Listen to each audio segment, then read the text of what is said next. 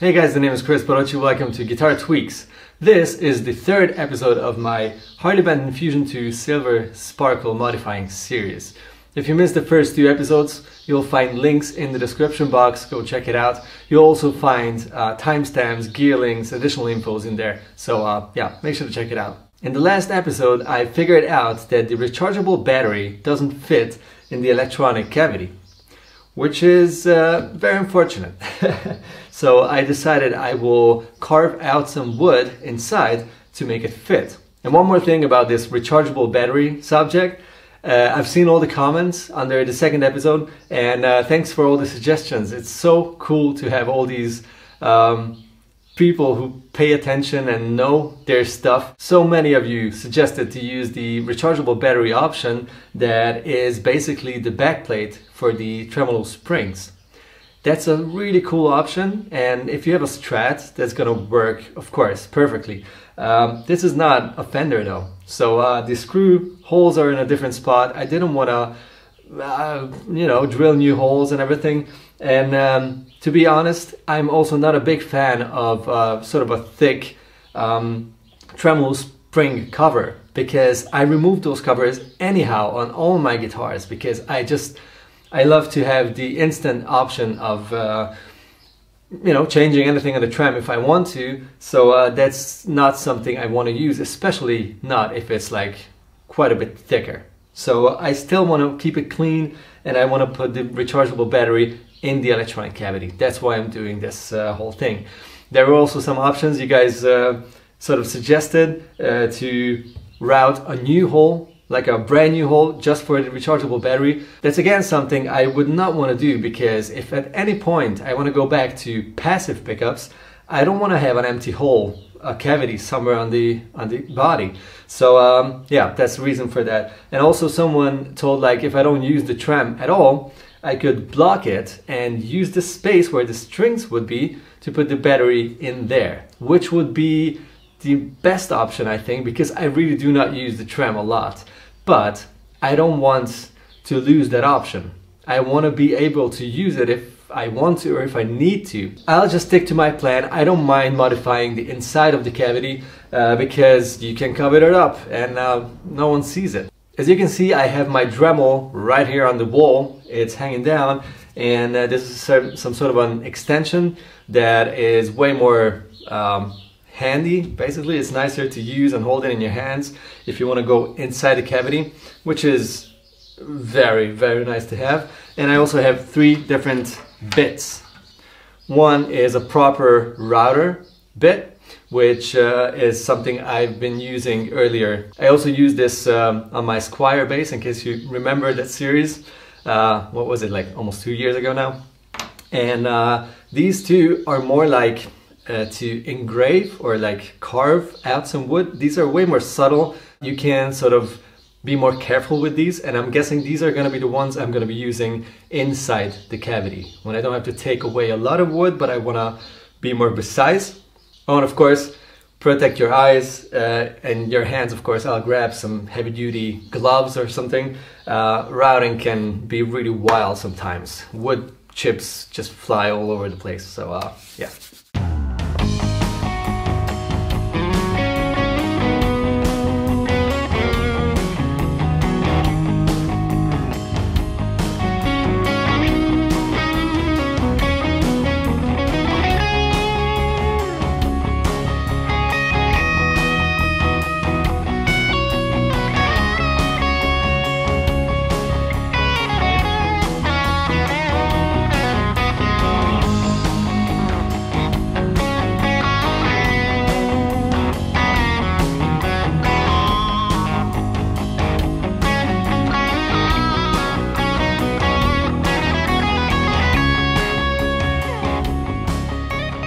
Now, before I go any further than that, I want to drill the holes for the pots wider, because these are US pots that come with these Fishmans, and the guitar has a metric 8mm hole for every pot. Now, before I start using any sort of an actual drill bit, I will use a countersink bit, which is way more careful basically.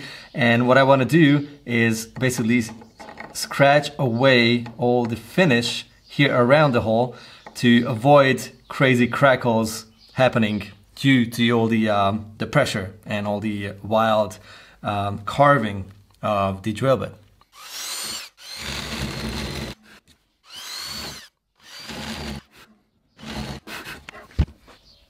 Okay, now we can swap to a proper drill bit.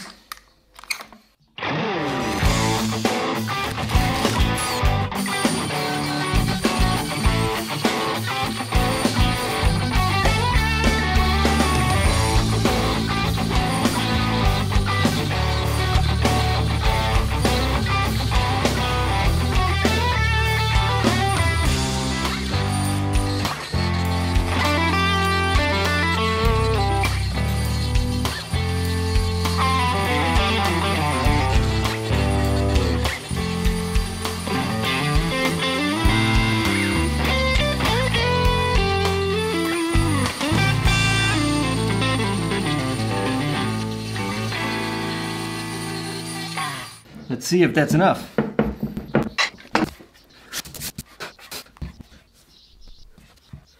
Oh, please tell me it's enough. Oh, yes! That's really cool, man. Oh, wow. Now I really want to tidy up the routing, because I tried to be careful, but still it's pretty rough. So I'll do that, and then I'll probably just paint it black to match the rest of the cavity better, and then I'm done. Then I can put in the electronics. For that, I will try one of these guys, which is again a Dremel bit. It's like a sanding paper basically. So yeah, let's see how that goes.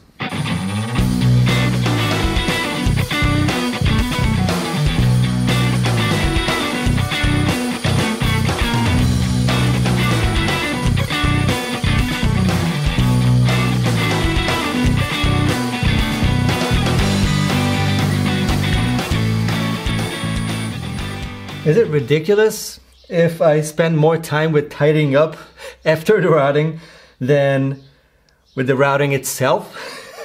I hope not. Even though no one will ever see this, because it's gonna be black and it's gonna be under the battery, inside the cavity, which is closed.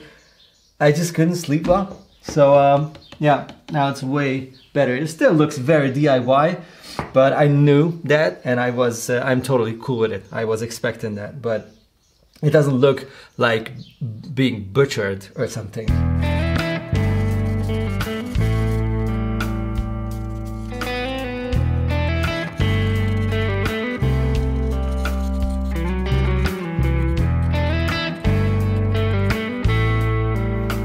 There's no space. How should I get in there?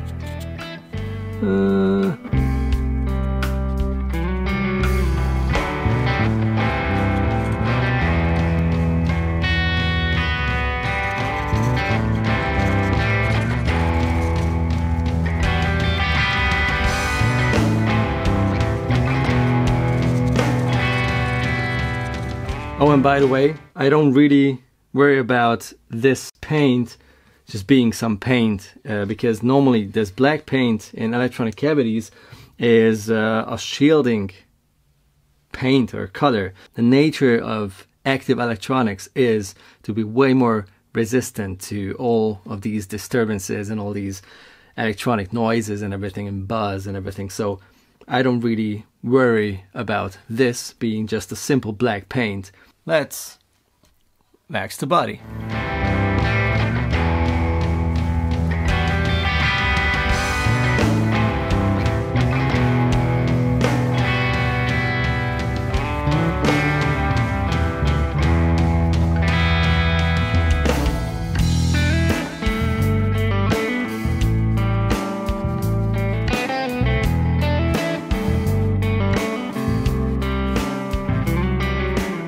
I let it dry for a few minutes, and then I just rub it off and sort of polish it with a piece of fabric.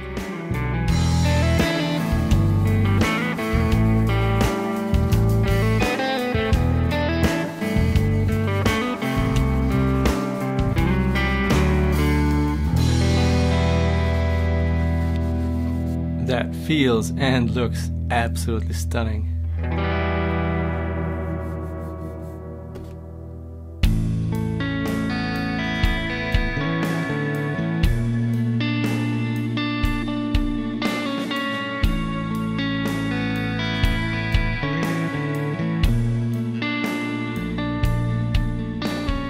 You feel the wood, you feel the grain, and it's not sticky, it doesn't feel dry at all. I have like 4 or 5 layers of oil on it, and then I waxed it at the end. So that's done.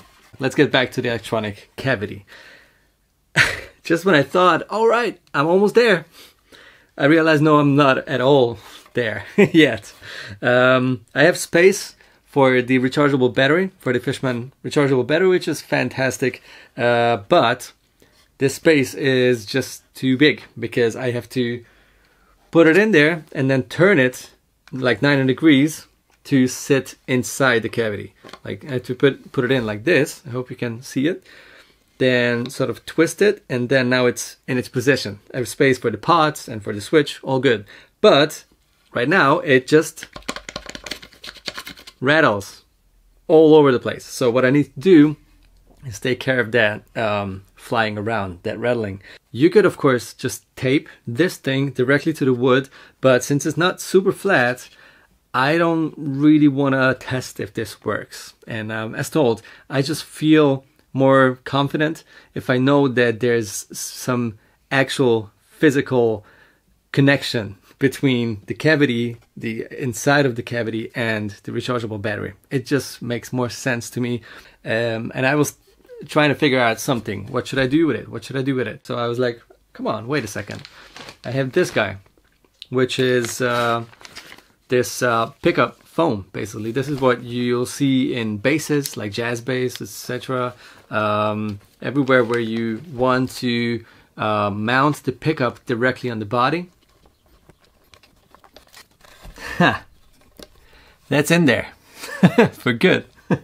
That's not gonna rattle. Then I also have a hole in the middle. Can you see it from all the sparkle? Maybe like this. Let me check the reflections. Yeah, I think you should be able to see it. Right here in the middle, I had a mini toggle, which obviously doesn't have any space now because of the rechargeable battery. So I have to do something about it. I could just leave it open, but I know myself, I would hate the fact that it's just an empty hole. I found this in the barn. This is this was in the ground. This was for a plant to sort of help it to grow. Not sure what kind of plant it was, but I just looked at it and I was like, wait a second, this looks to be the right size, the right radius. And it is. It's perfectly fitting into the hole. It's like super tight, but I can stick it in. It doesn't rattle. It's the perfect radius.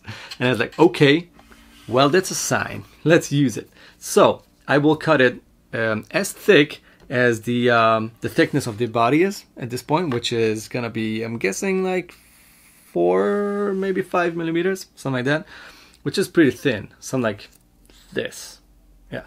But before I cut it off, I will sand it real flat, real smooth, and finish it with a silver sort of chrome spray. Well, that's its name, so it's not sort of, it is a chrome spray, which you can apply on wood and metal and plastic and whatever.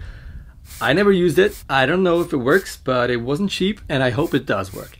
We'll see. So I will put that chrome finish on the top and then sort of push it in the hole. This is not a big electronic cavity, so I think it's gonna be a real pain in the butt to work inside this cavity, especially because I have these tiny little logs here, and that's not a lot of fun to wire, especially if you have literally no space to do it. So what I will do is this. I draw, which way? This way, yeah.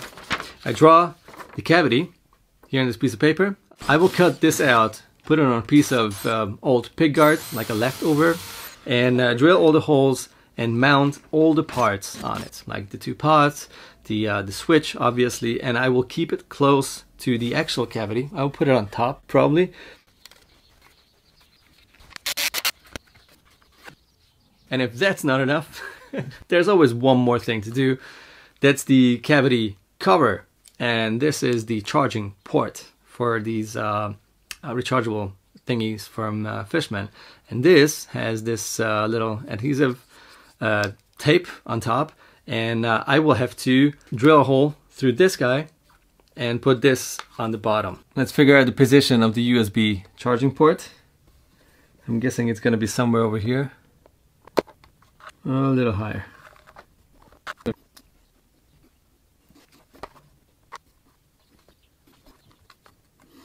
Yeah, so I was just eyeballing this, but to be honest, I have some space here to move around. I made it big enough to have like a few millimeters in all directions in case my my hole is not gonna be exactly on the right spot. So, but that's gonna be cool. I think I can allow myself to have the luxury of eyeballing things.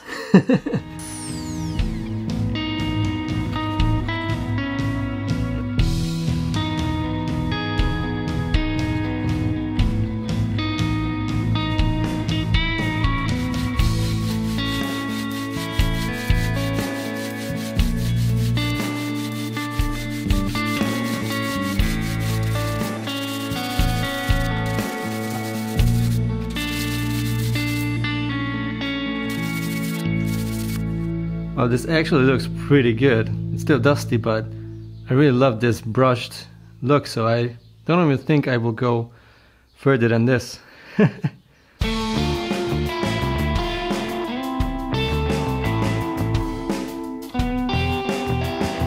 hope that the angle is good. I mean, now it's too late. It's on there. Ha ha ha ha! Look at this. Nice.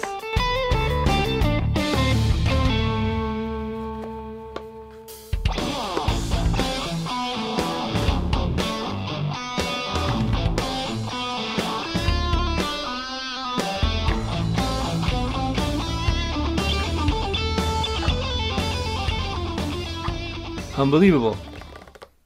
Next step, which is gonna be wiring the electronics, putting in the pickups, and obviously playing that thing.